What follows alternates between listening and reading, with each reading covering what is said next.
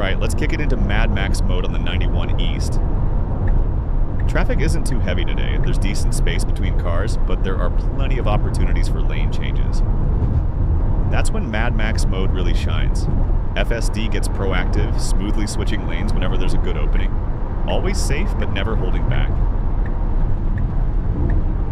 It reads the flow, spots the gaps, and pushes forward confidently like a seasoned pro. If you enjoy that bold, assertive driving style, you're gonna love this stretch. Enjoy the ride.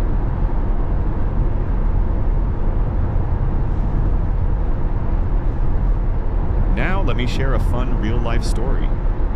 I'm a realtor and I had this wonderful elderly couple in their late 70s, longtime clients, who were thinking about moving to Fullerton because of all the great Korean restaurants and food options there. They told me, driving gets tougher as we age and good food becomes everything in retirement. So I drove them to Fullerton for some house hunting with FSD turned on. The whole way they're relaxing in the back seat.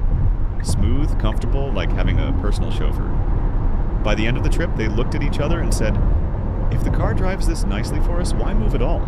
We can stay where we are and still get around easily. They ended up dropping the whole relocation plan.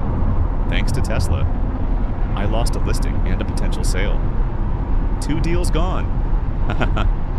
But honestly, I was thrilled. That's exactly why I started this channel.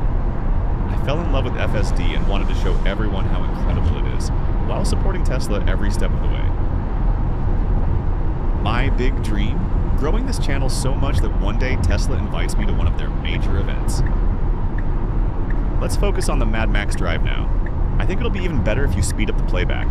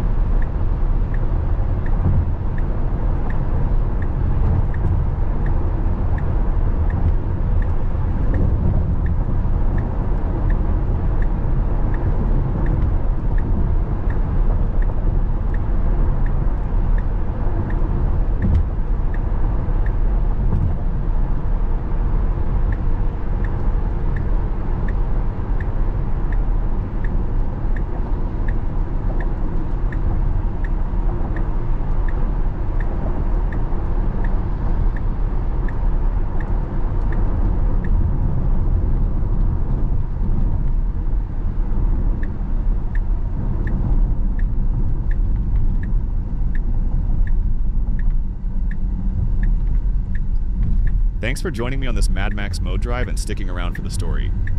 If you enjoyed it, please hit that like button and subscribe for more real FSD adventures. See you in the next one.